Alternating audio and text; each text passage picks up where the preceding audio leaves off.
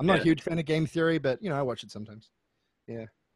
Me neither. I mean, it pissed me off when that guy video started up film theory, because I don't know, I just feel like when game critics and game commentators start commenting on film, it's like, this is a different branch where you need different, I don't know, like, it's just weird. It feels like people can just do anything, you know, they don't need training and expertise and stuff. I found that weird. I don't like that. Like when Angry Joe started reviewing movies, I was like, fuck that, you know. He's got to know what he's talking about. And you don't need like paper qualifications or anything. Like Angry Joe, it's no qualification for studying, criticizing games, but it's something he's been into, really into his whole life. So that is the equivalent of a qualification, right? Whereas he has the same level of interest in movies as any casual film goer, you know. So he just isn't qualified. He makes videos about like the most popular movies at the time. I think Blair Witch. Yeah. Whereas like, if you look at the actual, you know, people who are taken seriously as film critics on the internet, like Red Letter Media and Nostalgia Critic, those guys actually went to university. And like Mike Stoklasa, the guy who runs Red Letter Media, he has a qualification in film criticism and media theory and shit. That he can be taken seriously. He knows his shit. Yeah. Yeah, there is a guy on the Film Theorists. His name's Kyle. He actually did go to film school, and he actually makes videos about filmmaking kind of in the style of like every frame lessons from the screenplay. He actually did a video about male gaze reading. So. Oh, really? That's interesting. I forget what the context was, but you know, it was interesting. Yeah, whatever. Maybe. Well, we've been going for quite a while. This has been yeah, it's interesting though. Time has flown. Mm-hmm. Oh, this has really been a very enjoyable chat. Yeah, we covered quite a lot of stuff. Yeah, we did. And I didn't have to do any preparation. It was amazing. Yeah, especially because like I've got the other hangout coming up about Gamergate, and me and H-Bomber guy are like trying to do all this cramming because it's like such a topic that everyone expects you to be really book smart on and have your facts straight and all this shit. And we're gonna get attacked as fuck if we don't have our shit. Yeah, I have an idea for a video on Gamergate that I'd want to do, but it would require just a ton of fact stuff. I mean, have you seen the video Gamergate in 60 Seconds? Is that a folding ideas video? No, it's basically Gamergate in 60 seconds, but from the perspective of being pro Gamergate. And so, you know, a lot of the facts and everything are not like, you know, it's like, you know, a lot of how Summers was wrong and she's conservative, but she's been a lifelong Democrat. And it's like, okay, well, whatever. I don't know. But basically what I would do is I'd say like, I have in 60 seconds where it's just like, here's what actually happened, which I mean that sounds kind of pompous, but like here's like the real facts behind Gamergate, just like in a 60-second video. Yeah, see, that is so much we're doing with the hangout, but we're going to do it in like 2 or 3 hours because there's so much to unpack. Like, for example, you can make this statement that Gamergate isn't really about ethics in gaming journalism, despite what they say. However, you also have to provide evidence for that, and that takes a while. Yeah, Rational Wiki has a great series of articles. I should read one or two in those situations. They're really good. They have a whole article just on like the main Gamergate claims, like their claim and then like the truth. Well, yeah, like I don't want to get into it too much because that's the subject of my next hangout, but one of the things that's the most obvious in terms of that being a bullshit narrative is that when you get ethics violations within gaming journalism that get totally ignored by Gamergate, nobody talks about them. It's like, oh, it wasn't a woman doing it, so you don't care? Stuff that's like, yeah. And they just kind of talk about really specific things. Like, a woman made a game I don't like. Yeah. And, you know, evidence, you can provide evidence for that further by saying that the people who do actually care about ethics in gaming journalism, and that's what they focus on a lot of the time, they are the enemies of Gamergate. Jim Sterling. He calls out ethics in gaming journalism all the time, but he is an enemy of Gamergate, not part of it. Yeah. Bless his heart. He's a beautiful man. I'm a massive fan of his. Yeah. It's one of my dreams to get him in a hangout someday. One of the goals that I set up my channel and within mind, you know, him and a group of other people I'd love to get on. But this was one of my goals actually. So he's one of my heroes. Absolutely. Sorry about that. And yeah, and he like his name appears on lists of the enemies of Gamergate, along with people like Movie Bob and stuff, you know, as SJW. SJWs you could not trust. But he is a guy who actually does the work that they claim to be doing, but he gets ignored and ostracized and insulted and stuff. Yeah. So it's just a hollow claim, really, when you get down to it. He is coming. You cut out there. Yeah, I just said he's getting a really nice, especially ever since like that whole digital homicide thing. Oh yeah, that was hilarious and went on for so long. Those guys are so yeah. Please Yeah. tell me Anyway. Please tell me there's going to be the Sarkeesian effect section of this Oh, H we'll bomber cover guy. Sarkeesian, absolutely, yeah. No, the Sarkeesian effect. The documentary. The Well, collection of scenes. We'll probably talk about it, but it has been covered a lot. You know, H Bomber Guy's takedown of it was great. A lot of people have done. You know, Kevin Logan did a series of good videos on that. Yeah, we'll talk about it, I'm sure, but It does go to the mindset. yeah, and well, I mean, we can certainly touch on the violations of ethics in gaming journalism that happened in that documentary. So Yeah. yeah, literally in the documentary that's supposed to be about what the anyway. Yeah. Hilarious. There's so much to take in on that whole issue too. There's a lot of facets, yeah. And one of the I reasons I want to do a hangout about it is because it actually goes back further than most people realize. Movie Bob started talking about it in early 2012. Yeah. You know, it's at least been the focus of a lot of social commentators talking about it for a long time. That was when I assume you've seen Why Are You So Angry? Maybe. What is that? That's Innuendo Studios. It's like a 6-part series on like Anita Sarkeesian and Gamergate and everything like that. Right. Okay, I'll give it a watch. Yeah. That was really the series of videos that just kind of made me realize, like, you know, Gamergate goes. There's a lot that, you know, there's a lot that we can't verify. There's a lot that we can't be sure of. There's a lot that we don't know how to feel about. Nature of the beast. Yeah, and hence why it really needs its own thing to be, you know, to talk about it, and why I got those two guys, because H1 guy, he doesn't feel totally prepared yet to do that hangout, and he's doing research accordingly. But the other guy I got, Char42, is like, that's his whole thing. Is he's been up on against that for a Gamergaters, while. and he is like the best at it that I know of. So definitely, he will be an asset. Yeah, definitely.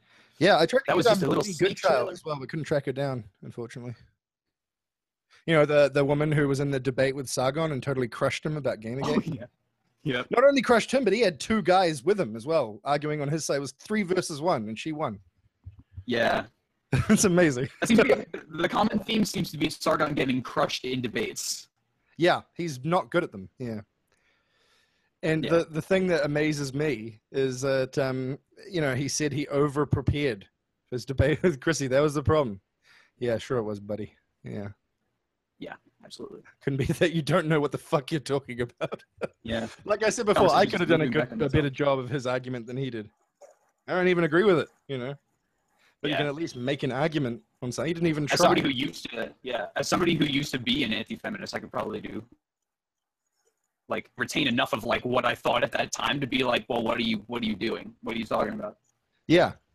Yeah, because you actually need to, well, from my point of view as a feminist making an argument against feminism, I can do that because even though my argument wouldn't be compelling to me or to a lot of other people, you need to know shit about what you're criticizing in order to criticize it appropriately, you know? You actually have to know some shit about it. And he doesn't know shit about it, you know? Yeah, exactly. Yeah. That's the real problem, is that the people on the other side of the aisle, for the most part, are not book smart. There's a couple of guys that I know who are book smart. There's a commenter of mine called Theo Davis, who's an anti-fem, who's very book smart on feminism. I take that shit more seriously because those guys have actually taken the time and effort to read shit. He just takes it further, his disdain for certain feminist ideas much further than I do, and writes off the whole movement, you know, because of those. Yeah. which, and not in a composition fallacy way, in a tipping the scales just too far in terms of compromising the movement kind of way. So not in a fallacious way either. You know, like for example, people might write off Islam as an ideal, not like in an Islamophobic way, but in saying like, I don't want to be a Muslim because of the amount of certain things within the movement sort of tainting it. Like in that kind of way, which I understand. It's just, I don't take it that far, you know? Yeah. Academia's always been a tough thing for me. Like, you know, I'm a musician. I'm not book read. I don't consider myself to be a particularly, I'm just, my whole YouTube channel is basically data led. Like, yeah, I'm just kind of, I mostly exist to be entertaining and vent my opinions on issues, but requires a lot of, you know, thought and thinking things through. Yeah. Like, oh, this book I read one time has said all these things that were said about it, and maybe I should read more. I definitely should read more. Yeah, you could say that about anyone, about anything. People should always be reading more. Yeah. Yeah. Reading more. It's just, it's just not my wheelhouse. I think that's fine. I mean, that's why we have people like the both of you who are more academically minded. Well, yeah. And like, yeah, part of the reason I do my stuff is because I think I probably have more time on my hands and ability to read things than some people do. I can, you know, read a bunch of books on something and sort of compress knowledge in a more sort of digestible way that it's hard to not be reductionist while doing that, but it's possible, you know, and so yeah, as long as you keep your stuff as, you know, pretty specific. So that's kind of, what I do. Yeah. Like I acknowledge that. And that's why, and it's not just time, like in order to read, say, like Nina Licky, you can try and just dive straight into reading her stuff with no prior knowledge of anything to do with feminist theory, but that is going to be tough. You are going to be lost. Like I compare it to, you know, the book A Clockwork Orange, not the movie, but the novel. Reading that, you kind of have to like learn a new language because there's so much slang that it doesn't exist in our vernacular in that book. So you kind of, there's so much of it, you kind of have to like read a sort of sub-language, like learn a sub-language. And it's the same with academic work, particularly feminist theory. There's so many terms and words and phrases and stuff, and you really sort of have to wrap your head around all that stuff to get your foot in the door ideologically. And so and I already have my foot in that door ideologically. So I'm at an advantage there. Yeah, then there's those people who spend their entire Finnegan's Wake, which seems like a really valuable pursuit, but just one that I cannot be like bothering things that interest me to even think about diving into. Like, you know, I read the first page of that and I'm like, okay, what are we doing?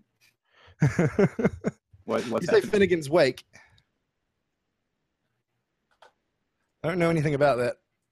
That's James Joyce's last book. There's a free version of it online somewhere that you can read, and I'm pretty sure it's like got a glossary of all the terms, but like it doesn't even read. It's like a hodgepodge of vernacular words from like so many different like places in the world and language. It took James Joyce like 10 years to write or something. It says here 17 years. Yeah. 17, yeah. I underestimated. Like holy mackerel. Yeah. You know. I admire it from afar. I really do. Yeah. And like, I have a real respect for expertise when it comes to that stuff because, you know, I know like how much it takes, how difficult it is and arduous it is to dedicate your life to something, and then to be like undermined and discounted by people who are like have an anti-expertise sort of thread running through their worldview really pisses me off, you know? It's like these people know their shit and they know it better than you. You can't like, you know, I find that disdain that does not happen to harder, like more tangible subjects. Yeah. Like, you know, you wouldn't fuck with a, you know, always like, bringing it back to my expertise, but. Well, like Thunderfoot, for example, he's a chemist, you know. Yeah. He probably knows his shit about chemistry. But then, like, anytime he says something that isn't about chemistry, Exactly, because he's about as interdisciplinary as a sea slug, you know? Yeah. I've been told that I don't understand patriarchy. Right, by people who probably don't understand patriarchy. Or by, do you mean by other feminists? No, of course, no. I mean, the kinds of comments I always get, the insults are always from anti-feminists. I've never had a bunch of feminists come onto my channel and verbally assault me in the comments ever. Okay. Yeah. I mean, there might be like one person, you know, but it's not like wall of it like I get when Bearing fans come over, and then I have to end up, you know, blocking a bunch of people who want to call me a cunt. You know, I don't get that from feminists. So, yeah, I didn't used to. Yeah. You know? I'm probably gonna do a whole video where I just read hate comments. Yeah. See, that's one thing about like my approach. What my approach to comments has been is in terms of like I delete comments that I later wish that I'd like screen capped or something, because they're like a really good example of like a hate mob, you know. Like, oh, my Black Lives Matter video just got so much racist shit on it, and I deleted all of it because I didn't want, because that video is fucking depressing, and I didn't want people, you know, particularly black people, to come onto the video and watch it and how fucking sad it is, and then scroll down to the comments and get called nigger a bunch of times. You know, that's fucking horrible. So I deleted all that shit for that reason, but then I wish I'd documented it a bit better before that. Yeah, I think that's worth doing. Yeah, as a practice, just because, again, you know, or people can delete their comments later, but then you have a record of the quality of comments coming from certain quarters. Yeah. And what harassment looks like. Yeah, absolutely. Yeah. And, you know, the amazing thing is the alt-right has infected YouTube to such a degree that you can click on, like, just pick a random video with a black person giving a talk about anything, but especially about anything to do with race. Scroll down. Like today I was watching a video, and, you know, I started this hangout at 9 a.m. so I haven't been around. You know, my day wasn't long before this hangout. I watched one video by Akala, who's a guy, I'm a huge fan of, both musically and in terms of his worldview, his views on things. He's a hero of mine. He was giving a talk on racism in the music industry. I scrolled down. The third comment to the top was talking about cultural Marxism. Of course. Yeah. It's like, this isn't part of our community. It's just, this is how much the alt-right has infected you. You just make a random video with a black person, cultural Marxist. It's just everywhere, man. It is, man. It's insane. Well, everywhere on the internet. Yeah. Go to the real world, you're not going to hear anybody talking about cultural Marxism. Nowadays. Yeah.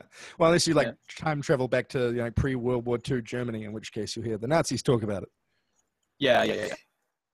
Yeah, I want to do a hangout which talks about people who claim to be egalitarians or anti-feminists, but egalitarians because they're not feminists. They oppose feminism, but they're for equality, and their tendency to use really sexist language against men, and they're man-hating in the comments. Right. Yeah. The whole gender egalitarian thing, it's been addressed pretty well. Like Char42 addressed it in one of his videos. I think, and I've talked about it in Hangouts before, you know, the fact that the egalitarianism as a practical working ideology in the real world kind of falls to bits in a non-level playing field society, and that you can't just sort of push a theory onto, like, push that particular theoretical framework into a practical movement in a successful way. Yeah, I remember taking notes on the video where you were talking about that, actually, where that was a good argument. Like I used that clip from Char42 talking about it because he really nailed it. That was great. Yeah, he's awesome.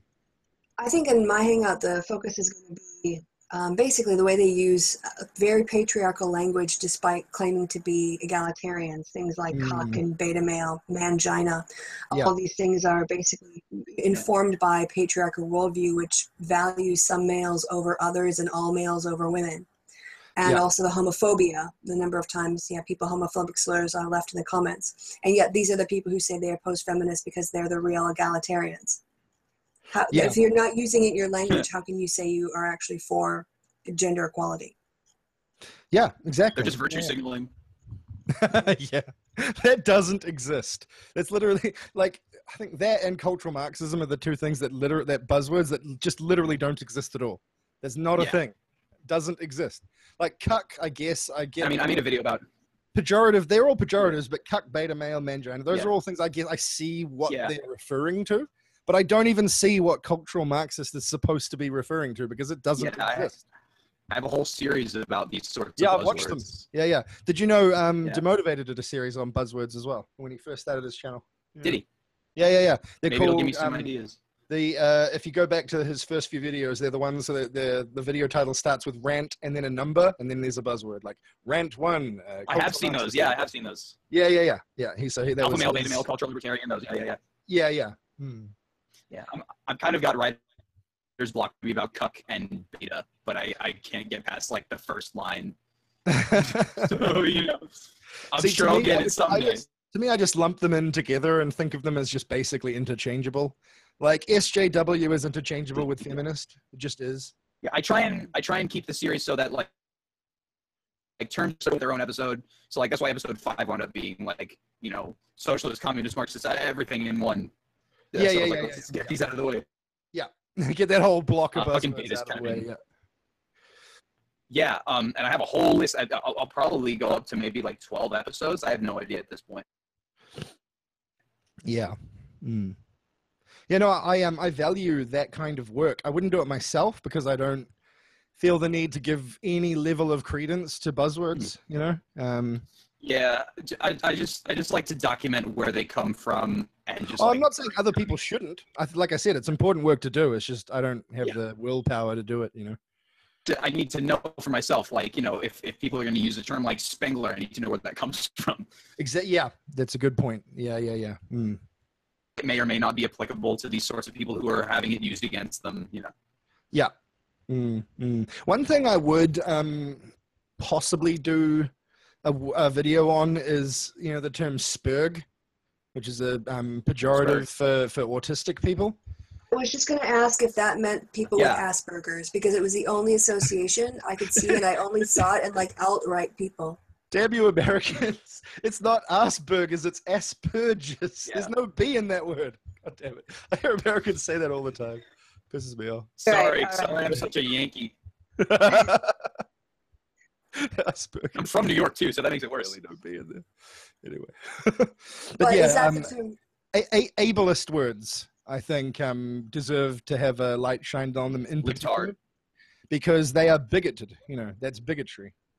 I mean, so is beta and general that, so that's bigoted as well. But I think anti-mental illness buzzwords are sort of allowed in a way that others aren't. Like feminists, I've seen feminists in social justice types calling people spurgs and stuff. That guy, Samurai Goomba, often uses anti-autistic slurs in his videos, and he does fat shaming too. But he's broadly social justice type, So yeah, the ones that are considered okay by at least some people on our side of the aisle, those are the ones I think really should have a light shine on, especially because that shit needs to be weeded out, And I know a lot of your like New Zealand crowd down there, you like the word cunt is just embedded in your version, not even in a sexist way a lot of the time, I think. That's more a British Australian thing. I mean, yeah, it exists here to a degree as well, but it's less common. There's more people here who are uncomfortable with it. I personally never ever use gendered slurs for either gender, but that's just a personal choice. I'm not going to try and police other people's language. If you want to say that word, that's fine, but I don't. I keep catching myself saying "son of a bitch." That's a thing.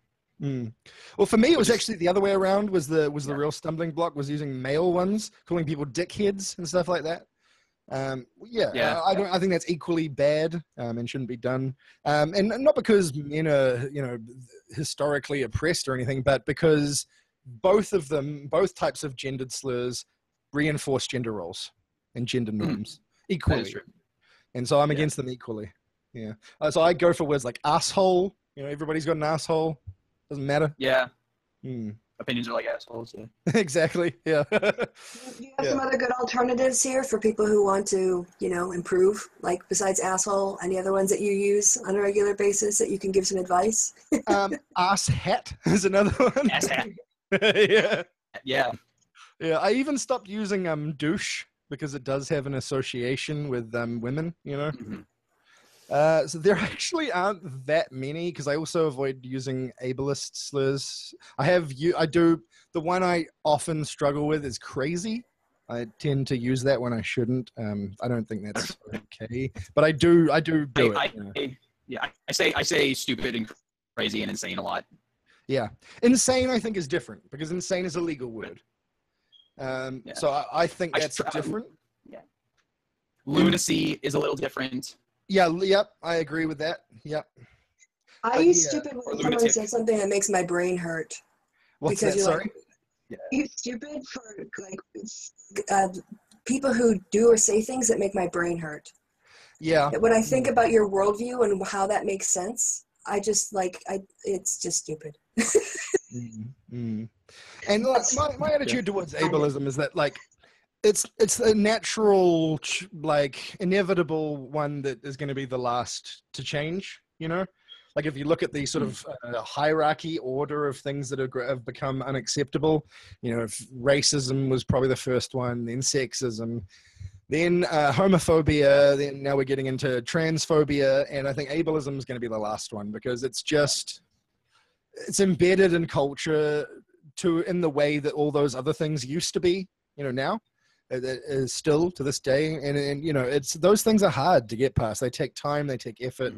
It's not going to happen overnight, and our generation is going to be future generations are going to look back at the kinds of ableist slurs we used and cringe, I sort of acknowledge that, and so yeah, I don't demonize people.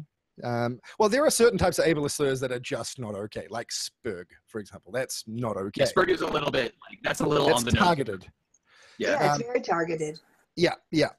And I guess another one would be I'm not a huge fan of calling people psychos or calling them sociopaths. Not for the same reason, because that's armchair diagnosis and it's anti-expert, thinking that you can do the same thing as a clinical psychologist can do just because you read some shit on the internet or something. It's that's basically like 9/11 truth to me. It's like, fuck all the engineers in the world. I did 2 hours of internet research, so I know better. It's basically the same thing. It's like, and anybody who systematically does armchair diagnosis, like fuckers like Davis Oreni and shit, that's bullshit to me. So I also, even though I'm not a fan of psychopaths, and I do think that there are a lot of time there are people that you are worthy of disparagement, to throw around that word is not okay, in my opinion. I feel perfectly okay noting that the characteristics of narcissistic personality disorder map onto a lot of the behavior we see in Donald Trump in the last year and a half. But what you're doing there is, I would say what you're doing there is conflating two things: narcissism with narcissistic personality disorder. Because narcissism is something that obviously Donald Trump has. He is definitely a narcissist. But to say he has narcissistic personality disorder, you can't make that claim because all the personality disorders are very complicated to diagnose. I was talking to a CP once, a clinical psychologist, who said they wouldn't feel comfortable diagnosing any individual with any personality disorder without spending at least 3 or 4 hours with them in person, just the two of them talking, at a bare minimum. So yeah, I don't think it's okay to call Donald Trump to say he had NPD. The one person who I do sometimes no, I didn't say he had it. I say his character, how he behaves matches on to the descriptions of the ways that it is manifest. Yeah, but that's the thing though, is that what mental disorders are in terms of the way they're viewed by the writers of the DSM, that's what it is. They're called diagnostic criteria. So they're like a checklist. And if you go through and check off the checklist, that is what you're doing, is diagnosing him with it. As long as you're checking off a certain number of checkboxes on that list, each personality disorder has a different number. I don't know what it is for MPD. I'm just making shit up here, but say there's 8 symptoms and say you have to have at least 5 of them. So if you're doing that and you're checking off 5 tick boxes, you are armchair diagnosing him. So that is why I wouldn't do that. With one exception. The one exception is Elliot Rodger, because his therapist did float the idea that he might have had that. She didn't actually diagnose him with it, I think, but I'm pretty sure she was a she. She said that that was probably where it was going before he had left therapy. So I make an exception for him because there was a therapist involved to some extent. It wouldn't surprise me. Yeah. See, he fucked up by abandoning therapy. Yeah. And that was his own fault. That's why I hate, well, aside from the fact that he shot people, obviously, I hate him for that reason, because that kind of tips the scale a little bit. That's not okay. Yeah. Trying to break into a sorority to kill a bunch of women and just killing people in general, generally not a cool thing to do. But yeah. But don't you know? But yeah, I also think of him as a shitbag for knowing there was something wrong with him, but just ignoring it and walking away from treatment possibilities, because the thing he was getting at the time wasn't what he needed. So he just abandoned the whole idea of treatment in general, which is bullshit. Yeah. At that point, it's your own fault. You know how people, you can sometimes say a person with a mental disorder isn't really responsible for something they did because their brains work in a different way, and they're not actually making choices necessarily in the same way a neuronormative person would. In that case, he made that choice. He made a choice to walk away from therapy, and that is his decision and his fault. And that is what led to him killing a bunch of people and killing himself. So, piece of shit. Yeah. As well as the people who defend him or would excuse him. Yeah, like the MRA groups who say they stand with Brock Turner. You're pieces of shit. Oh, where you say you stand with Brock Turner, you're a piece of shit. Yeah. Like, I don't even, like, normally I want to inject nuance into everything. I don't care about nuance there. If you support Brock Turner for any reason, you are a piece of shit. Yeah. Have you guys seen the Go Fund Yourself video? Maybe. I actually There's know a new one out about the Canadian meeting, and features a woman who's basically saying Brock Turner got an appropriate sentence. I was about to watch that, but then I had a hangout to do. Yeah. Yeah, I'll watch it. Yeah, I'm a big fan of his stuff, so. Yeah, Go Fem Yourself is amazing. Yeah, she's cool. My hero. It's a great name for a channel. Yep. Too. Yeah, I've been trying to promote the sort of set of younger channels like yours, Tom, and Facts versus Anti-Feminist versus Facts, or Facts versus Anti-Feminists, and Athena of Athens, Go Fem Yourself, and Danny Corks. Yeah, didn't you just... Oh, Danny's great. Yeah. Yeah, I mirrored shout out video, dude. Sorry? Say again? I didn't hear that. Is another shout out video coming? 3,000, didn't you? I talk about that whole thing in my video I've got coming up soon. Hopefully I'll be putting that out in the next day or so. It's pretty much finished, but the work that's left to do it on it, the work that is left to be done on it is kind of annoying. So, but I'll get to it over the next day or so. And yeah, I talk about what I was going to do for my 3,000 subs celebration in that video at length. It was going to be a shout out to some of my commenters, not to other channels. Really, really bad timing considering what happened. By the way, I've just cleared 2,900. So I was planning, because I hadn't done anything for my 2,000 sub milestone, to do a shout out video when I hit 3,000 of smaller channels. So you can look for that, hopefully in the next 2 or 3 months, however long it takes, I guess. I'm about to hit 2,000, which blows my mind. Congrats. Yeah, man. Though, you know what I mean? That kind of, like, I talk about this all the time, but I feel like I'm just kind of like a kid with opinions who just kind of, and then everybody was like, "Oh, you're really cool," and I was like, "Huh? What?" my original run of videos was just a kind of an exercise to see kind of response type video, and I'm trying to stray away from it now because, you know, the whole reverse shot thing, it can get, not only can it get boring, but it can, like, you know, you have to deal with everything that a person said, and if you cut anything out, you risk quote mining them. So I, like, you know, the format, like 30-minute video was like, you know, I was just kind of trying to jump around more and keep things interesting. Yeah. Not trying to go through and answer every question because we already have a collaboration where people are doing that led by Kristi. So yeah. And like, yeah, I agree. Response videos, if you do them right, well, the way I do, I guess it's not okay for me to say the way I do them is to do them right. But I mean, it is, in my opinion, that way I do them that way. But yeah, in order to do them thoroughly and to do them in a way that people won't discount them just out of hand because of certain tactics you use, like, for example, quote mining. yeah. In order to do them, it takes a lot of work. You have to be very thorough. You have to be very careful. And so I don't do them as much as I would like to because there's so much work. And to be honest, a lot of the ones I've been thinking of responding to recently are very long.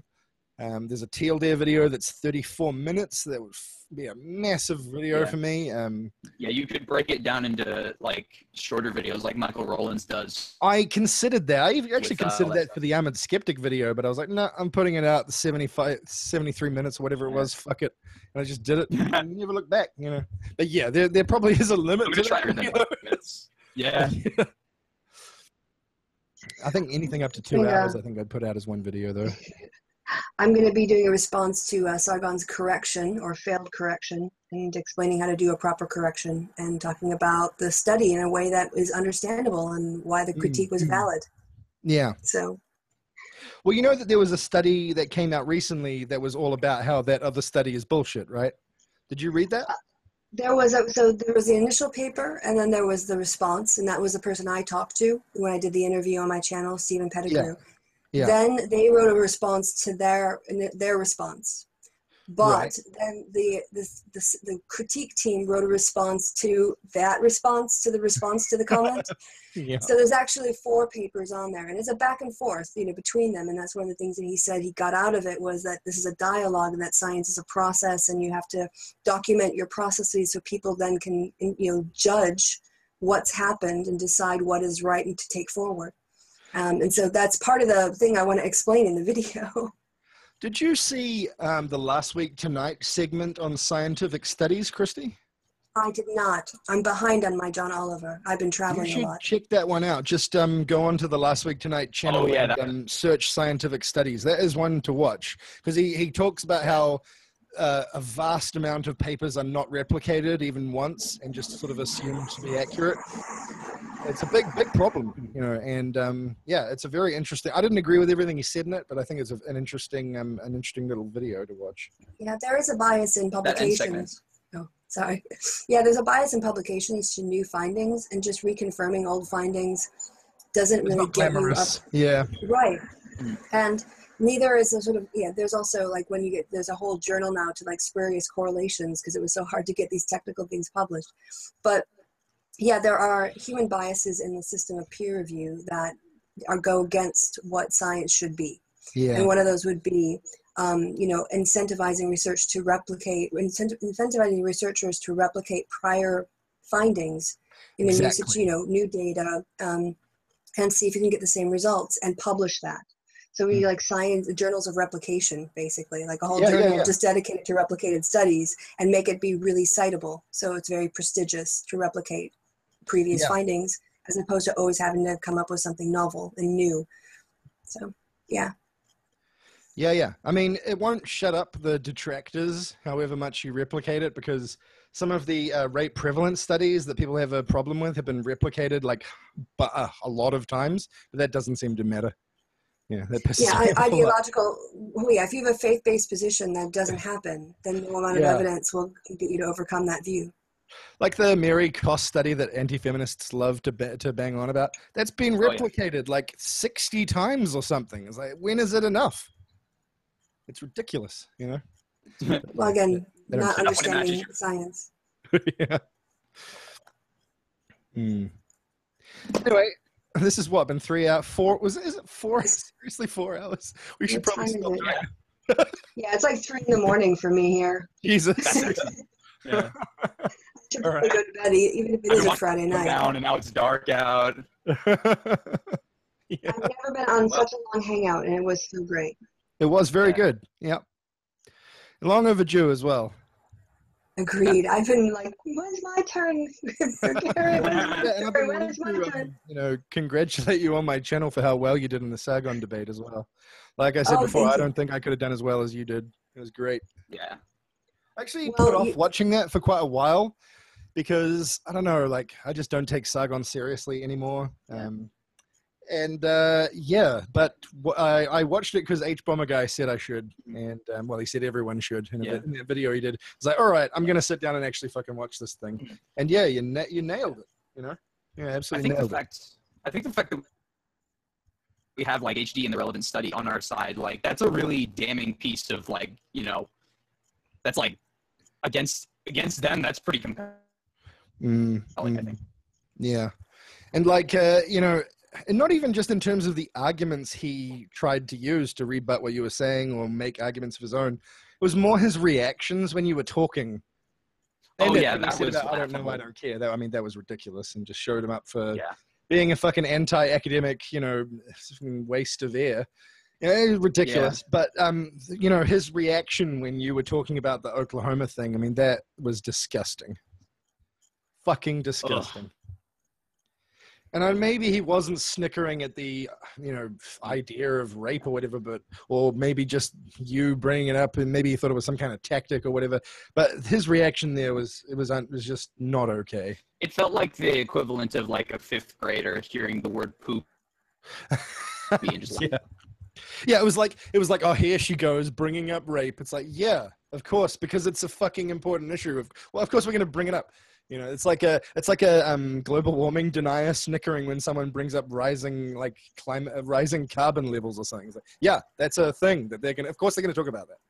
Yeah, it's a ridiculous reaction. Yeah.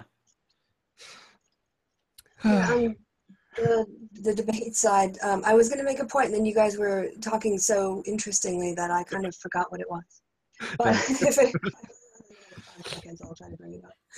But I think it would just went back to that he didn't really take it, I think, that seriously. And the other, now I remember, and I did. And one of the things that I did before the debate was talk to people who I felt had a different perspective or better expertise in an area about the debate. And one of those people was you. And so my performance wasn't just me on my own sitting in a room. I talked to people in the YouTube feminist social justice community whom I respected and benefited from our cooperation and those discussions when crafting my arguments and the cases that I decided to cite. So I wanted to also officially acknowledge everybody else, which I didn't do in the Skeptic Feminist video, but all the people that I talked to before the debate were immense help, and thank you, each one of you. Yeah, there was like me and Kevin and Captain Andy and at least a few others. Yeah. The Motivator, I think, was in there too. Yeah. Even though he's not a feminist, we have to make that clear. He'll be annoyed, I think. Yeah. Yes, but no, he knows his stuff when it comes to certain social issues and whatnot. Yeah. So it was a win for not just me, but for Team Social Justice Warriors. Yep, and even Sargon's fans had to admit he got crucified in that debate. Yeah, I left a comment on Thunderfoot's latest video, and someone wrote back saying, "Oh, you should debate Thunderfoot. You won't be able to beat him like you did Sargon." Like that. On the Thunderfoot video, it's hilarious. I was like, wow, even their side totally admits I kicked his ass. That's wow. Thunderfoot lost who was it? He lost that debate. Eric Hovind or whatever. He got fucking crushed by a creationist. Eric Hovind, yes. Is everybody's reasoning valid? No, bro. Just say no. Yeah. And just point at your head for several minutes. Just point at your head. Just call him a retard a bunch of times. He's just an embarrassment. He is an embarrassment to even set aside all the obvious misogyny in that. He is just an embarrassment to the atheist community in general. Mm-hmm. What a fucking joke. Yeah. All right. Well, on that note. I guess on that comedy note. Yes. Fuck you, Thunderfoot. All right. Fuck you. Bye. All right. Well, thanks everyone for anyone who managed to get this far through the Hangout, which maybe there isn't anyone, but Anyway, thank You're you. a real trooper. If you've Yeah, done yeah. that. You're very dedicated. I saved all the comedy for last.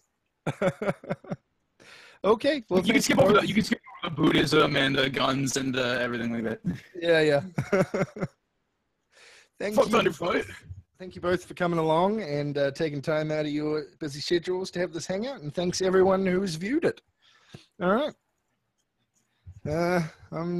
How do we sign off? Goodbye. Yeah, hit the stop Sayonara. broadcasting button. Yeah. See ya.